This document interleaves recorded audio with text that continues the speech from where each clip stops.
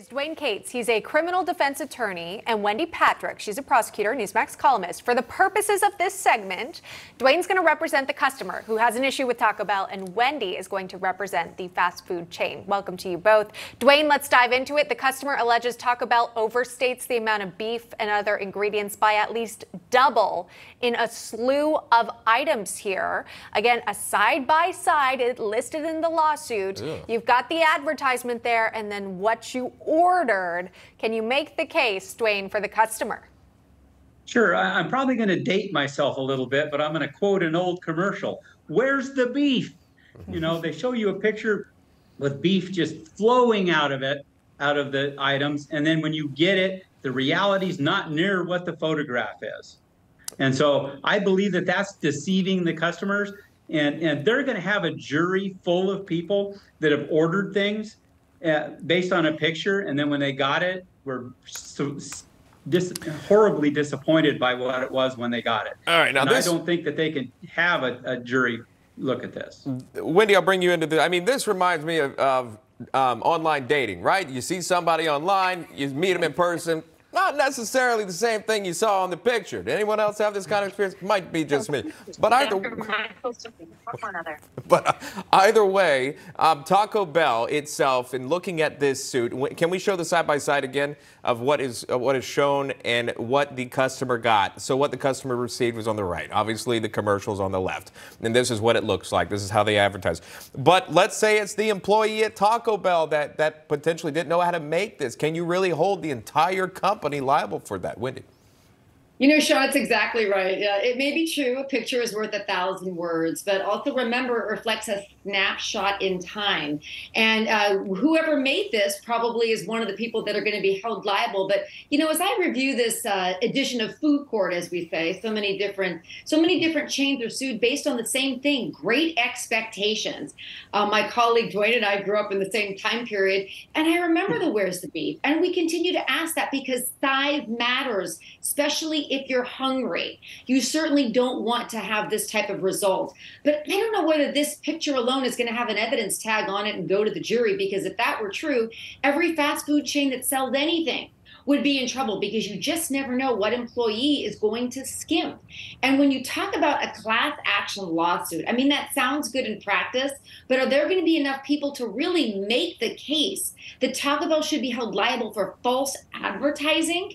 That's probably not the kind of thing that's going to fly. And Taco Bell is going to be able to respond if they even need to. Remember, a lot of these great sounding class action lawsuits never get out of the gate. Well, we take them up in National Report Court because it's irresistible and we can't pass on them. But you know what, Dwane? The customer goes on. It's not just false advertising, but it's costly.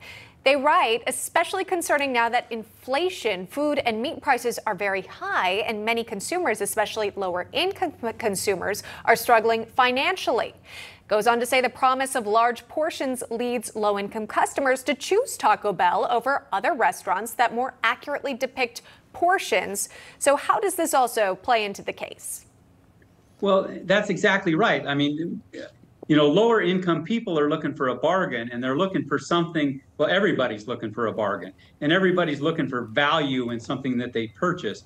And so when they compare the photos of Taco Bell with other companies, you know, they may say, hey, Taco Bell looks like I get a lot more for my dollar with Taco Bell. So that's leading them to choose Taco Bell for their fast food meal.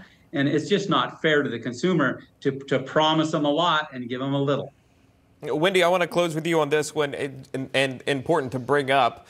By the way, I find it fascinating looking at this actual lawsuit, and you got pictures of Taco Bell items within this here. But it is happening, and also the plaintiff not only stopping there, this plaintiff has a pending suit against Mickey D's, McDonald's, and Wendy's over the size of their burgers and how they match what's advertised. Does this play at all into now this lawsuit with Taco Bell, Wendy, or no? Sean, you know, obviously I don't know whether it's enough to say it's a vexatious litigant, but it's true that if every fast food chain overstates its product, showcases its product in the best light possible. Isn't that what advertising is all about? Now, obviously, they have to deliver, and it can't be false advertising. But you probably need much more than this, is what Taco Bell is going to argue. And it certainly doesn't help the plaintiff's case that it looks like Taco Bell is one in a long string of defendants that are being sued. And if anything, I think its sales are going to skyrocket because a lot of people didn't recognize they brought back the Mexican pizza and some of the other beloved menu items that are just going to make them more profit. All right, Wendy Patrick, Dwane Cates, we appreciate that. Thank you so much. Stick around, because we're going to have a verdict here. We're going to bring in a former Republican Georgia Congressman, Doug Collins, here to play judge and jury. Congressman, I realize this might be out of your wheelhouse, but we appreciate you being here. You listened to both sides here. You've heard the argument. Where did you fall in this one? Well, I just want to say thanks to the defense attorney. You did the best you could with what you had, but also the defense here. This one from Judge Collins on food court would be dismissed. This motion would be dismissed. Summary judgment. There is no case here. I mean, if this is true, it's about like we always say, the closest thing to heaven you'll ever get is your resume. I think this is sort of a similar issue here. They take the picture best. The defense did the best they could, but no, if we get into this, there would be no advertising at all. All right, with that, National Report Court is adjourned. Thank you all for participating today. Dwane, Wendy, and of course, Doug Collins.